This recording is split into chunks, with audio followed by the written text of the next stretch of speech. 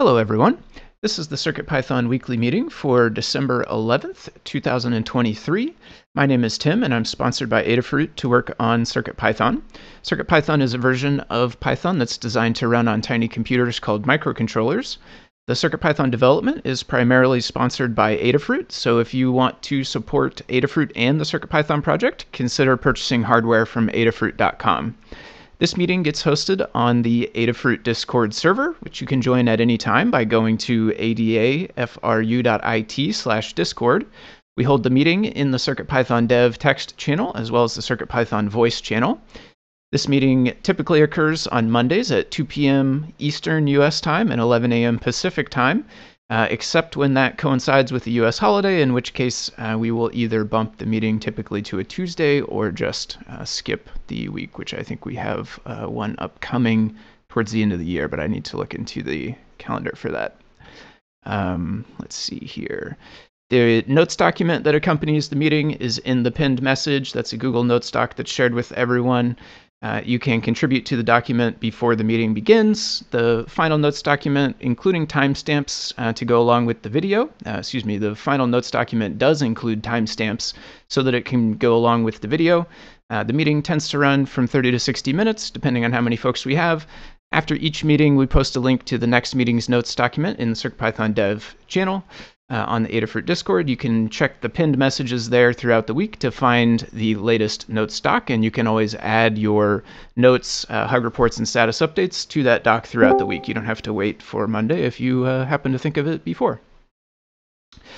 As usual, the meeting is going to be held in 5 parts. The first part will be community news. That's going to be a look at everything CircuitPython and Python on hardware in the community. That's a chosen set of items from the Python on Microcontrollers newsletter, which goes out on Mondays.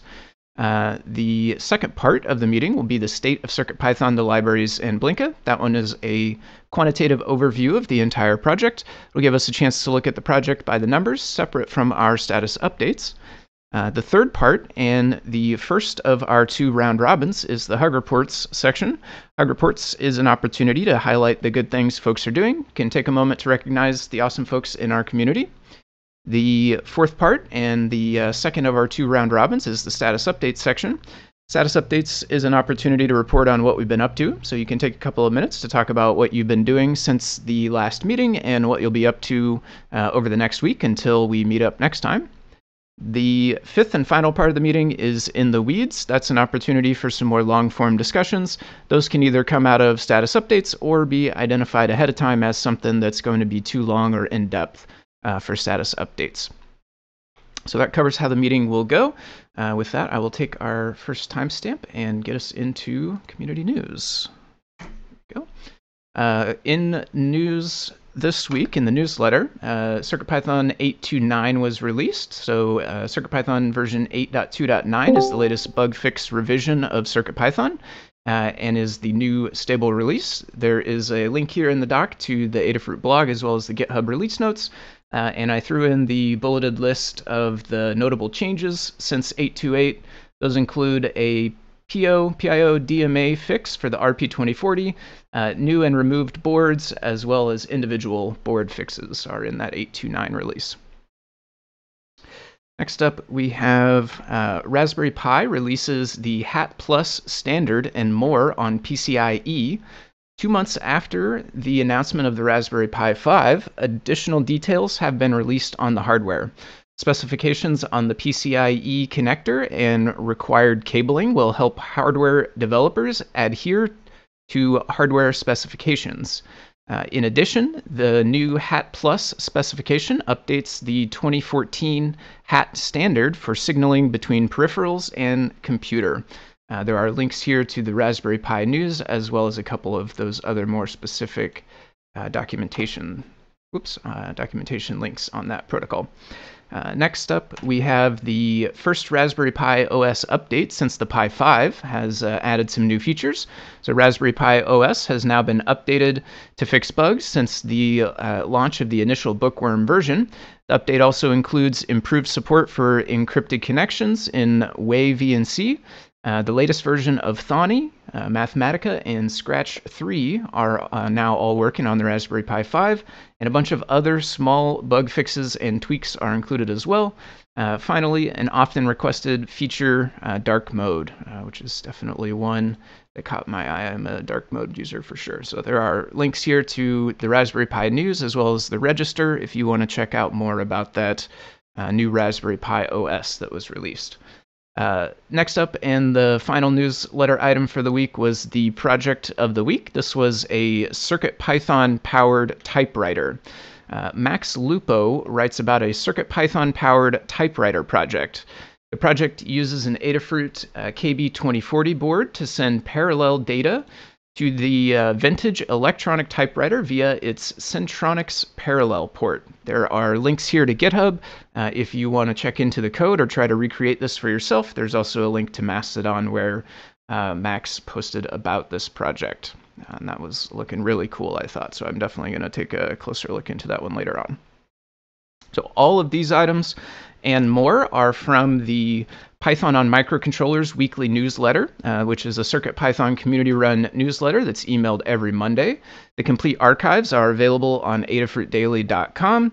It highlights the latest in Python on hardware-related news from around the web, including CircuitPython, Python, and MicroPython developments. To contribute your own news or project, you can edit the next week's draft on GitHub. Open up a pull request there with your edits to the draft file. You can also send an email over to cpnews@adafruit.com or tag a post with hashtag CircuitPython on Mastodon, Blue Sky, or Twitter, or Twitter's new name, X, let's say. Next up, let me take next timestamp for the new section, which will be the state of CircuitPython, the libraries, and Blinka. The state of CircuitPython, the libraries, and Blinka. This one is the quantitative overview of the entire project. That's going to give us a chance to look at the health of the project separate from our status updates. So first we'll talk about the project overall, and then we'll dive into the core, the libraries, and Blinka individually, or separately, I should say. So I'll give you the overall stats for the week. We had, across the whole project, 43 pull requests merged by 14 authors. There was actually quite a few names in here that were newer, at least to me, or less recognized by me at least. So these folks might be newer or less frequent contributors, or it may just be the case that I didn't happen to recognize their name.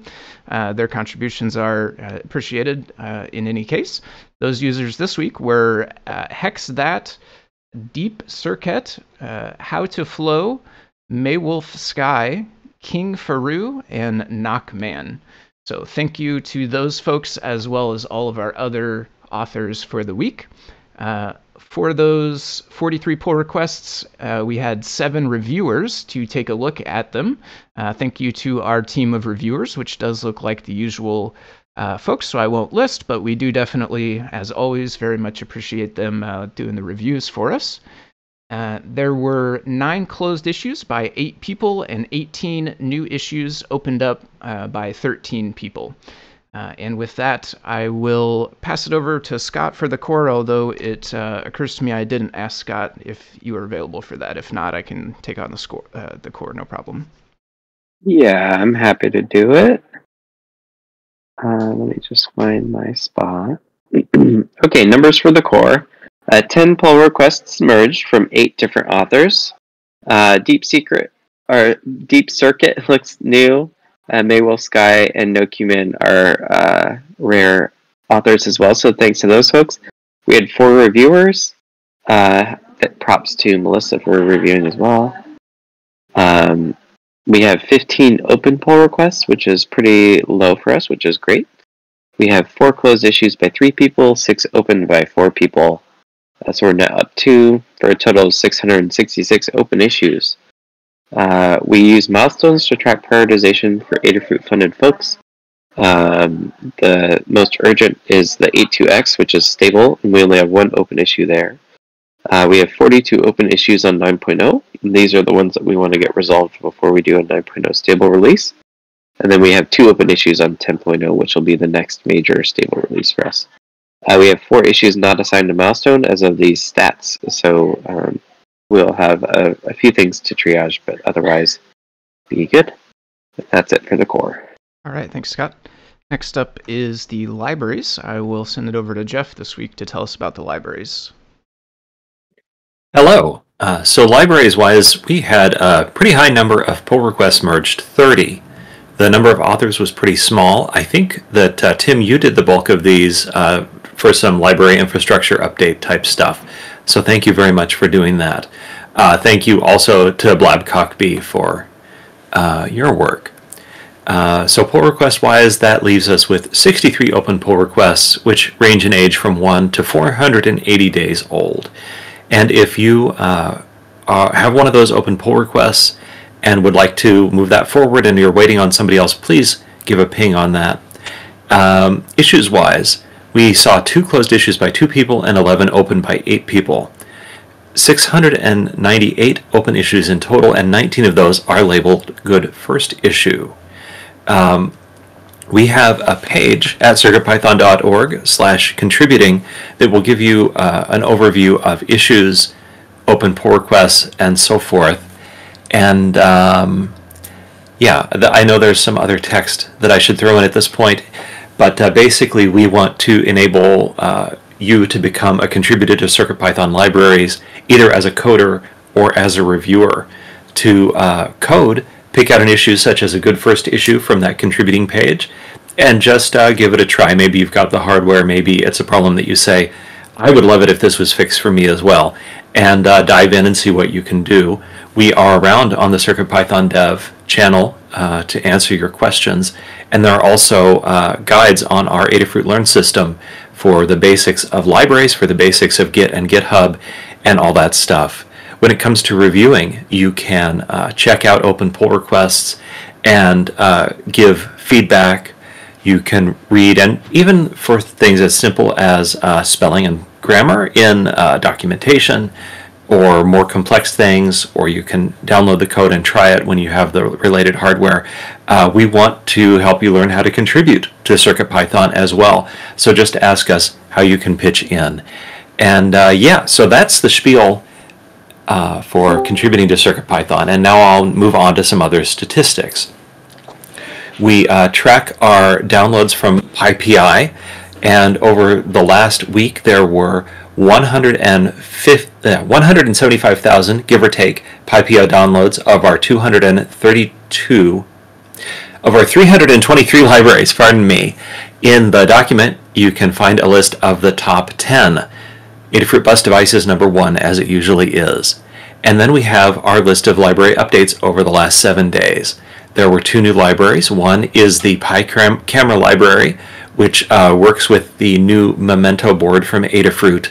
It's got an app in there that turns it into a point-and-shoot camera that saves JPEGs to an SD card, a mode to record a short animated GIF, and some other cool stuff. And we also added to the community bundle a library called the CircuitPython segment display, which I have not looked at, but I assume that's about segmented LED displays, such as the 7-segment displays, and that's always cool to see. There were also a number of updated libraries, a number which will probably be a lot bigger next week when all these updates from Tim go in. And that is the state of the libraries. All right, thank you, Jeff. Appreciate it. Next up, I will send it over to Maker Melissa to tell us about Blinka.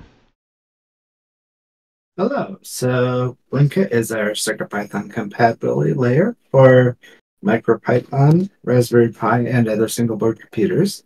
This week we had 3 pull requests merged by 2 authors and 1 reviewer, which is myself. There were 7 open pull requests amongst other repositories. There were 3 closed issues by 3 people and 1 open by 1 person. And that leaves a net of 80 open issues. There were 19,629 PyPI downloads in the last week, 8,690 PyWheels downloads last month, and we are at 126 boards. And that's it. All right, thanks, Melissa. Next up is going to be the first of our 2 round robins, the Hug Reports section. As a reminder, Hug Reports is a chance to highlight folks in the CircuitPython community and beyond for doing awesome things. I'll start, and then we'll go down the list as they appear in the document. Give everyone a chance to participate. If you're text only or missing the meeting, then I'll read the notes for you once we get to you in the list. So I will get us started here once I take the first timestamp. My hard reports for this week, thanks to Scott for reviewing the PRs that came as manual follow-ups to the patch on the libraries. Appreciate that. Thanks to Jeff for making a repo settings fix and documenting that fix in FAQ on Learn. Thanks to both Dan and Jeff for some discussion and advice this morning on Discord dealing with a number of different library infrastructure issues while I was working through those. Appreciate help from both of you. And with that, I will turn it over to Dan. All right. Thanks to Jeff for doing JPEG support, which is going to be in the next 9.0 alpha. And thanks to Scott for working on Wi-Fi workflow, well, improving the Wi-Fi workflow in various ways and working on a PR to allow access to more drives than just the CircuitPy drive, to access to XD cards while you're using the Wi-Fi workflow, which will be very handy for people. Okay. All right, thanks, Dan. Next up is David Glauda. I will read, as well as the next one, DJ Devin, I'll read, and then Jeff, you're up after that. I always appreciate the on-deck notice, but I always forget to do it, so this time we got it. From David Glauda, reports this week for Hug Reports to Anne for cleaning the root of the Learn Systems Guides repo. So basically this is moving all the Learn Guide projects into subfolders so that the root of the repo has fewer things in it. Therefore, they can start being listed on the GitHub web pages. So David says thanks to Anne for that. David also says thanks to Scott for the deep dive and working on wireless SD card access that will help the release of the My Little Hacker board. And David says, thanks to me, Foamy Guy, as I frequently see library activity during the weekend, reminding me that a stream took place. Yep. Thanks to David, and it looks like maybe DJ Devin is around after all. DJ Devin? Yep. Yeah. Last minute, just got back. I'd like to send a hug to Deshipu for advice on display.4-wire syntax changes in 9.0 to bus display. And if 9.0 is going to have breaking changes that might break everything, then that's a great time to do it. A hug to Justin, Elpikanen, and Anecdata for being helpful in the Help with CircuitPython Discord channel. On many occasions, they've all provided advice to me to point me in the right direction. And Scott for a nice deep dive on Friday, and my best wishes to you and your family. A hug to Toddbot for an excellent tips and tricks repo that continues to give.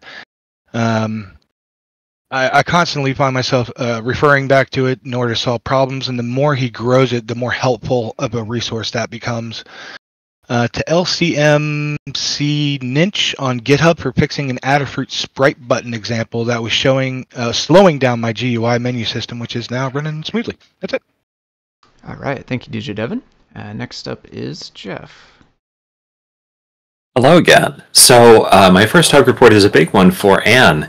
You've really leveled up in your Git, and you're now ready to do command line tasks to help others out. That's really awesome. To Dan, thanks for releasing our steady improvements to 8.2.x. Outside of CircuitPython, I have a hug for the author of some open source software, UV Tools and Prusa Slicer. Those are open source tools for, in this case, making prints on resin printers. I'll say a little more about that down in my status update. And finally, of course, the group hug, because y'all are awesome. All right, thank you, Jeff. Next up is Kmatch, who's text only, so I'll read. Kmatch has a hug for Lady Ada and likely Jeff for the Memento camera board, bringing a new way to remember without the need for so many tattoos, which is reference to a movie of the same name. Kmatch also says group hug to all, so thanks to Kmatch for those.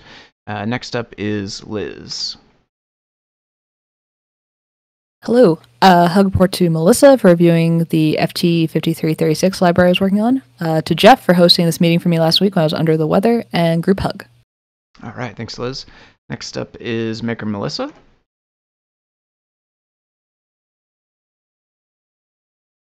Let's see, I have a hug for Jeff for fixing an issue with the 3.7-inch bar display in CircuitPython, and group hug to everyone else. All right, thank you, Melissa. Next up is Mark Gambler, who's text only. Mark has a hug report for John Park for the the Lego lighting tutorial. I'd been looking for a good solution to doing that for a year. I'll have to check into that one too. That's in my interest as well.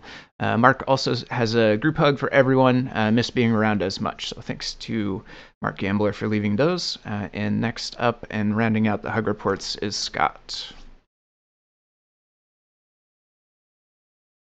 Thanks, Tim. Just a quick hug to you for being so helpful and filling in for me on Deep Dive. Absolutely. My pleasure. Yep. Thank you. And next, that will bring us to the status reports. So I'll take a timestamp and tell you about that. Status updates is our time to tell folks what we're up to individually. I'll start, and then we'll go through the list alphabetically. When I call on you, you can take a couple of minutes to talk about what you've been doing since the last meeting and what you'll be up to in the next week until the next meeting. It's also an opportunity for folks to provide tips and tricks relevant to what people are working on. If a discussion becomes too long for status updates, we can always bump it down to in the weeds to continue it. So I will kick us off. My status updates for the past week. I ran a library patch with Adabot to fix the docs build, specifically inside read the docs when it builds in their infrastructure. And I worked through the ones that didn't take automatically, followed up with a couple manual PRs and a couple other fixes of various things. I also did the release sweep afterwards in order to go and release each library that has now gotten that new fix from the commit. That one had a much smaller list of things that didn't work automatically, so I've been working back through those today. And then I've got the list down in the weeds of all the ones that I think are outside of my ability to handle. So we've got those at least caught up, though, with the patch and the release on everything, I think, at this point. The other stuff I worked on, or intend to work on, I should say, moving into the next week, is the Circup web workflow. I started this a little bit back, set it down when I started doing the patch, so I didn't do much last week on this, but I'm hoping to wrap it up this week now that the patch is out of the way. I want to try out the new SD card support in web workflow. Belated hug report to Scott for that. That looks super cool. And then outside of CircuitPython, I have been still keeping up with the advent of code and TryHackMe's admin of cyber. I've had lots of fun with both of those, and I've learned a lot from completing the daily challenge, so that's been very cool. And with that, I will pass it over to Dan. All right. So we're getting ready for a 9.0 Alpha 6 release. Could be within the next day or two. I blogged this problem that we've been seeing with macOS Sonoma where you get delayed writes and it really messes with using CircuitPy. So I blogged it on the Adafruit blog and then reposted that with a little explanation on Mastodon as myself and as CircuitPython. And that got some traction. I got like a dozen like boosts and stuff like that. And also people subscribed, added CircuitPython to themselves, to their follow lists also. So maybe some more people will report this bug, which is we could additionally try to get Apple more interested in it. I did some testing of which USB serial chips are supported on macOS in which versions of macOS, when was native support added to those, because it's very confusing when that might have happened. And I was able to roll back 2 old Macs to some really old versions and then roll them forward and test FTDDI and CP2104 and CH9102F chips. And so I wrote that up as a playground note, and it will eventually be incorporated into the appropriate learn guides. So that's what's going on right now. And I'm working on 9.0 also. All right. So that's what I'm doing. Thank you, Dan. Next up is David Galata, who's text only, so I'll read. David says, CircuitPython a couple weeks ago tested the BT Home protocol with code from in CircuitPython. I think tested in CircuitPython using _BLEIO code from the from Coin Verbosium. see In the Weeds for more on that, so we'll discuss that a little later, it looks like. For CircuitPython this week, David says, investigating why my doorbell music started at least twice in a week without anybody pressing the button. Only the CircuitPython board triggered.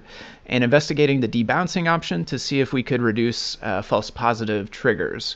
Non-CircuitPython over in Arduino land, David reports this week spending 6 hours helping a student prepare for an exam and to find a project to build. The project is a school traffic light that stops car traffic at the press of a button. It includes beeps for additional accessibility. Reviewed one more time, pull up, pull down, and internal pull up in order to explain the various ways to do a button. I always have to review those myself as well when I sit down to work on a different one. Tested the code and made some nice schematics in the simulator at wowkwi.com, which is a super cool simulator for folks that haven't seen it that's able to emulate or simulate CircuitPython devices. Really neat stuff. All right, next up is DJ Devin. Okay. Thank you. This week, a GUI touch version of the Featherweather is coming along nicely. At one point, it was 1,700 lines using only if-else statements. After a week of frustration, I got every page working and refactored it down with functions to just about under 1,000 lines. CircuitPython touch GUIs are more complex than I imagined. Ran into a problem not being able to display the Wi-Fi radio RSSI on a TFT easily. There are a lot of examples for printing it in REPL, but I couldn't find a single example of doing it on a TFT. So with the help of OpenAI and an hour of teaching it syntax, it finally led me to something that I could output to a TFT. It doesn't quite work perfectly. It has display IO group appending issues that I'm still sorting out, but everything works pretty okay. This morning, I was able to increase the GUI menu responsiveness, so it's really quick to respond now. And that is in particular in thanks to user LCMNC Niche, who spotted a way to improve the Adafruit button example code, and there's an issue on that.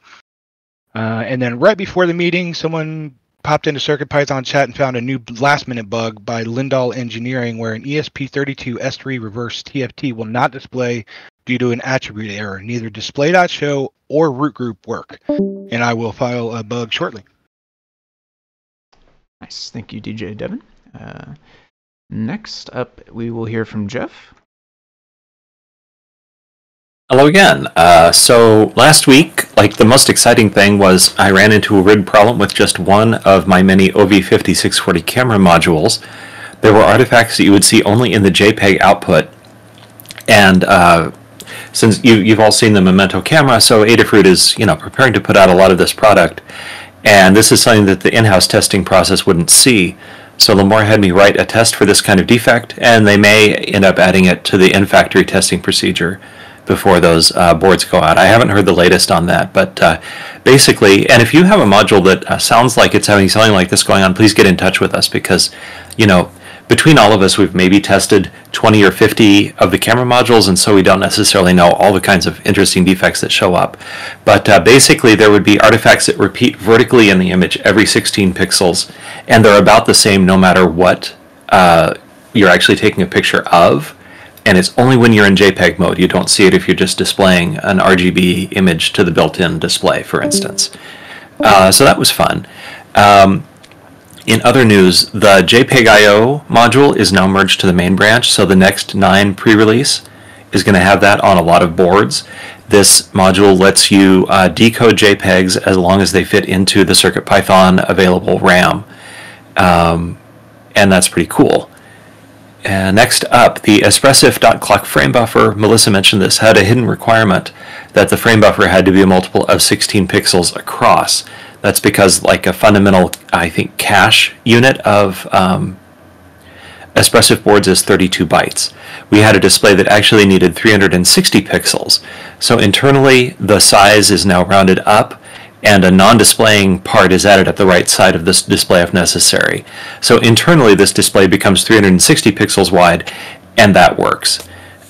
So next up, I am going to adapt an existing guide that uses Display I/O and Adafruit I/O to display a JPEG image on a CircuitPython board, and I'm going to redo that using Qualia and using JPEG I/O, so it doesn't require Adafruit I/O to display a JPEG image. Like there's one that I think fetches space-based images that are free on the internet, and of course that's always pretty cool.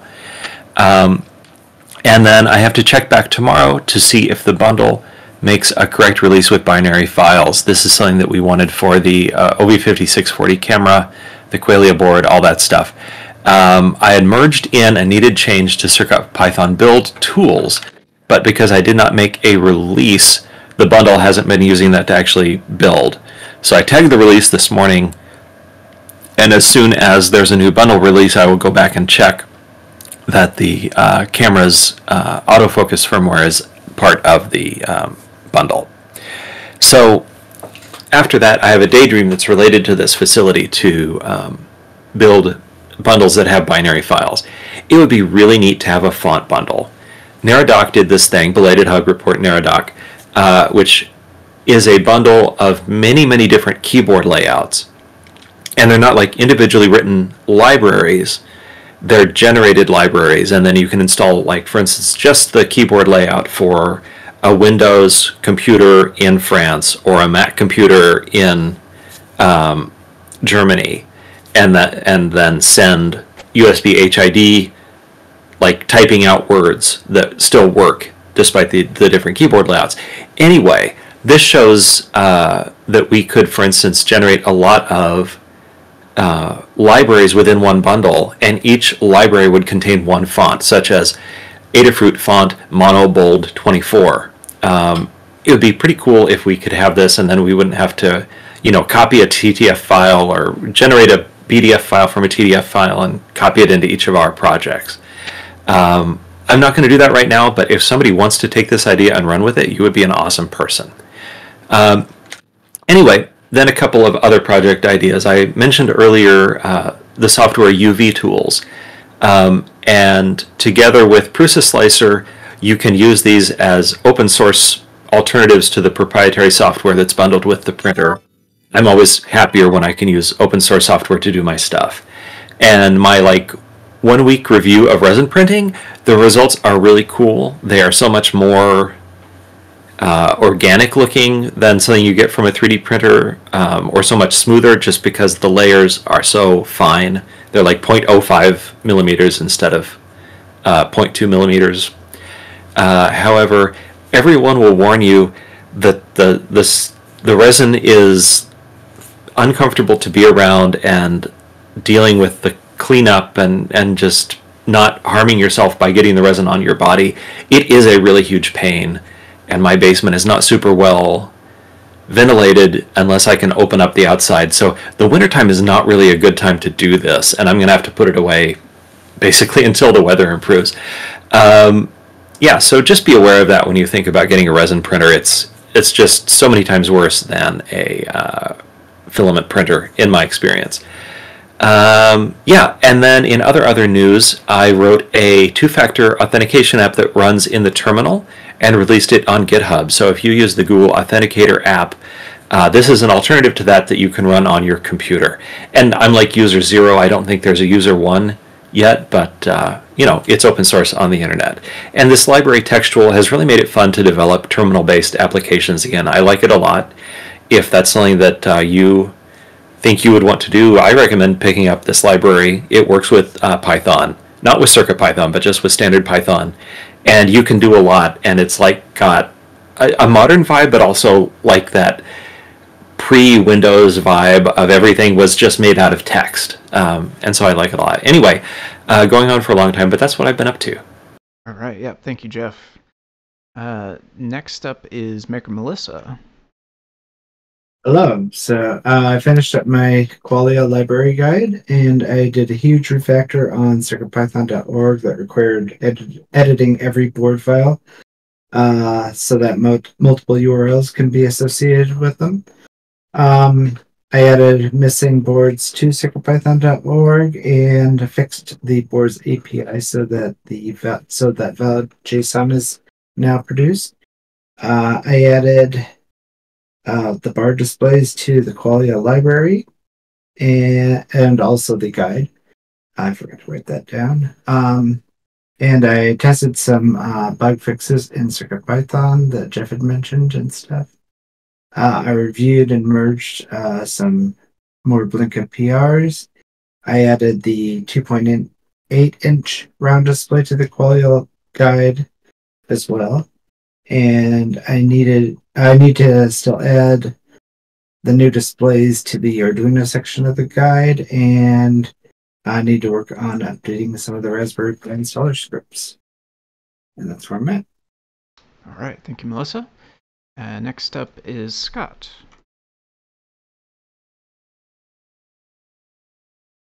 Hello. Okay, so my parents are at my house and will likely be until my mom goes into hospice. So I'm out off and on still. I'm catching up on email. Last week, the deep dive was my last of the year. Thanks again to Tim for deep diving on Friday this week, and then neither of us will deep dive the 2 following weeks. So that'll take us into the new year. That reminds me, speaking of the new year, and David, thank you for the reminder that we will be doing CircuitPython 2024, which is our call for folks to say what they like about CircuitPython, what they want to do in the coming year, kind of like the big ticket items that we want to work on as a community, and what projects and things. So we will be doing that, and I'll do a quick post on New Year's Day to kick it off, and then we should start thinking about our own and do those. And we already have the email set up, so if you do one early, you can email CircuitPython2024@adafruit.com, and it should get to me and Phil Tyrone. CircuitPython wise, I'm doing. I made a PR for SD card support in the web workflow, but all the NRFs with BLE workflow broke. So I made it a draft again because I decided to do a bit more refactoring to allow to share code between BLE and web workflows, but also to switch us to per file system locking. So now we're managing multiple file systems, both like the SD card and the normal internal root. And by refactoring it, I'm going to add SD card support to the BLE workflow as well. And then what will happen is like the USB workflow will lock the file systems pretty aggressively because it's block level support. But between BLE and web workflow, it should be able to do the locking on a like per transaction basis instead of like USB where we don't know where transactions end until it's ejected. So working on that, and that should be cool prep work for when we get back to BLE IO on Espressif in the coming year and are able to do BLE workflow and web workflow from the same chip. That's my update. All right, thank you, Scott. And that is it for status updates. So that will bring us into the 5th and final section for the meeting, In the Weeds. As a reminder, In the Weeds is an opportunity for some more long-form discussions. Those can either have come out of status updates or been identified ahead of time. If you do have an In the Weeds topic and you have not already added it to the doc, please go ahead and do that right now. We have a couple here, so you've got a moment while we work through those. But as always, just list those in the weed topics down at the bottom of the document. So first in the weeds document was mine, and I attached a text file in there that was just a list of all of the remaining issues that came out of the library patch and release sweep. I believe everything in this document will require either access to the repo settings or something else inside GitHub like that I don't have access to. And I just dropped it here because I didn't want it to get lost in the shuffle in GitHub. So I don't know if there's too much to discuss unless if anybody has got questions or comments on it. But I just wanted to put it here to make sure it was somewhere that didn't just scroll past us, like on the Discord. One question I have for you, Tim, is do you know what like the standard settings should be?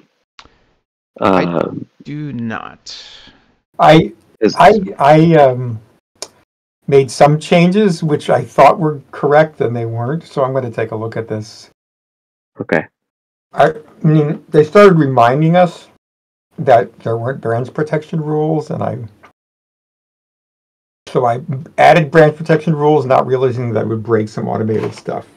Okay. So I will undo that. Okay. Okay. Either that or we need to exempt the AdaBot account from the branch protection rule. Yeah, but it was So hard to do that. And the patches work a little bit differently. The patches, as far as I understand it, when you run that patch manually, so not like the actions and stuff that Adabot runs with cron inside GitHub, but when you do like a manual patch like I did, those commits come from whichever GitHub token you use, which is the user's token. Okay. Okay. So we can exempt you from it. Yeah, or yeah, whoever is running, if there's a way to do lists like that. I mean, the protection rules, we almost never have people violate the explicit rules anyway, so it's not clear it's worth enforcing them. Yeah, that's fine. Yeah.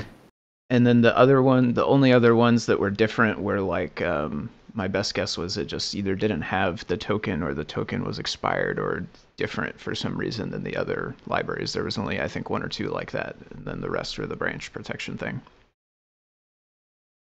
Okay, and it sounds like Dan will look at all of those for you. Yeah, so I have the token stashed away, and I can add it to those. Cool, appreciate it. Thank you. Didn't we intend to use an organization-wide token as the default, or am I thinking of a PyPI thing? That might be correct, and so maybe there's an incorrect token. Yeah, or maybe that one repo is not set up the same in the organization, perhaps, or something like that. Where, because I was thinking the same, where it was like somehow shared between all the libraries, not that they all had to have it set independently. So I was thrown off by that error when it did pop up. There is a GHRepo token Adafruit organization level secret. And I would have guessed that would be the one that it should use, and then that a repository level one should not be used. But if it's there, it would be used. It would override it. Yep. Maybe that repo does not belong to the org the same way, or something like that link that ties those two together is somehow broken or different. Could be the case on that one. Okay. Alrighty. Yep. Thank you to everyone. Next up is David Glauda, who's text only, so I'll read.